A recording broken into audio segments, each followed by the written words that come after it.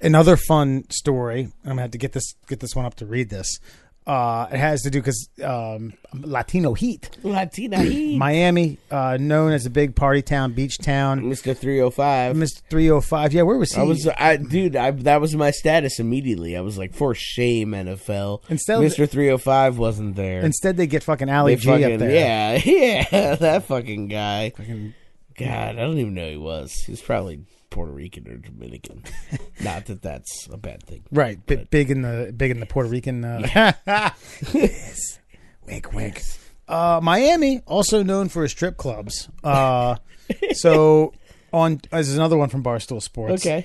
Someone from Barstool was at this particular strip club. Okay. And took a picture of what is just a wading pool of money. Just like a goddamn every square inch of this facility. It's like up to your knees. It's just dollar bills. Scrooge McDuck style fucking strip club. So you just dive in. I don't care what I'm wearing. I'm just in. I'm in there. That would have been a better tabloid. Drunk asshole jumps off the second floor of a Miami strip club because he thought the money would cushion his blow. Yeah, I don't care how much pussy juices is on them. I'm just swimming through the monies on soggy carpet. I didn't think we could say. You can't say pussy juice on the air. I'm sorry. Sorry, you can. No, but somehow he weaved in soggy carpet too. So.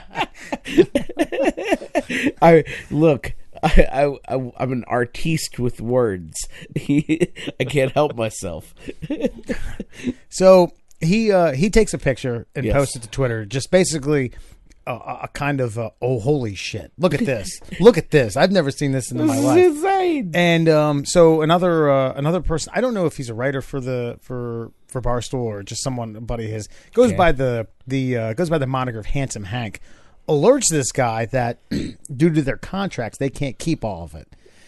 Okay, and it was estimated that there was like $700,000 just kind of swimming around here. And then they sent him out. They said you can't because they flew a lot of these strippers in from wherever. They had to pay for their own flights, but they thought, hell, this would be a big payday. Big deal.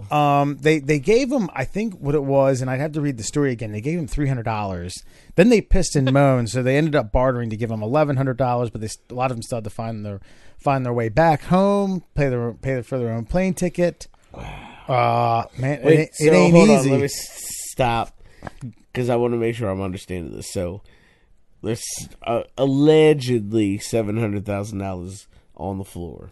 That was allegedly. Yeah, allegedly $700,000 on the floor. And the hosts of this party are telling these hoes who presumably made the $700,000 that they can't have any of it. Well, the thing of it was, so it was in their contract that they get paid X amount. They get paid a flat rate, then on top of that, and I obviously I'm not going to sit here and pretend to know the ins and outs of the contract, but they couldn't pick that up. That was the they deal. Couldn't just be like, yeah, no, they were going to get beat. Oh, okay. So I need to break this down from a more like legal standpoint here. So the strippers are there. Okay. Was the money on the floor when they entered the building? No. Or was it showered upon them as they danced? Showered. The latter. It feels like it's theirs. It really feels like it's their money. They signed that contract. Yeah. I'd have to see that contract because as far as I'm concerned, if you shower, if you make it rain, okay? If you make it rain upon a stripper, the rain is theirs. Yeah, like I don't get to take the rain back. Yeah, the bucket. Me as a citizen, I've tried to make it rain because I'm an asshole, and I didn't get that money back. It seems ridiculous to me. So, we're arguing the legalities of the contract. What we do know is that they signed the contract. They can't keep the money. Now, what they were guaranteed, I don't know. It's definitely less than $700,000. Yeah, allegedly. But if someone tips them, if they're dancing, if they give a lap dance or something, and somebody stuffs some money in their G-string, they can keep that, right? Yeah. Okay, so if somebody stands up and goes, "Make it rain, bitches," and starts flapping them out of their palm, they get to keep that, right? Not the equivalent of G-string stuffing. So if someone stands on the ceiling and showers you, rains down upon you hundreds of thousands of dollars, I think it's fair game upon whatever you can lap up before you leave the stage. It's like the game show where you're in the wind tunnel and you get to keep what you catch. What if they absolutely? What if they like? All right, let's say I or Murr rain down hundreds of thousands of dollars on one of these hoes, and then you proceeded, not her, to pick up like a wad of it and stuff it in her G-string. Does she then get to keep it? Boy, you see, the thing of it is, like, you guys are treating this like a 3 and out, where I have all the answers. I know. I'm a okay, you know what? I'll tell you what I think. Nah, you get beat down. Nah, you get fucked up. You get homeboy fucking comes by.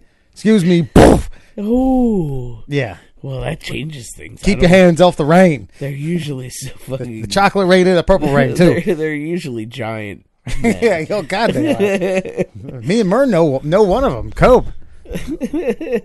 What'd I do? No, I said you and I know a bouncer at a strip club, Copenhagen. Oh, yeah. Oh, yeah, no, he would... And see, the thing is he would break your forearms if you touched one of them, because that seems to be the only rule. And depending on how much money you're giving them, you can probably get away with how much you do touch them. Mm-hmm. I guess the point is there's very few rules when it comes to strippers, and the golden rule is if you want to keep the money, you don't throw the money out. Yeah. That's it. Yeah. Like that. Like beyond that, definitely... I mean, a stripper will come up and pretend she's going to marry you for a $20 vodka and soda. Yeah, sure. As long as you don't give her the money, it's still your money. Yeah, no, I understand that. I think in the golden rule has something to do with making it rain or shower. Get it? Get what I did there? Yeah.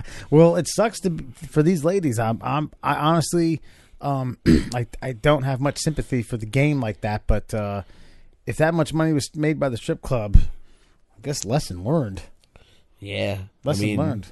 Get better agents, I guess. Get better roadies. The moral of the story. Get better agents. Get better agents.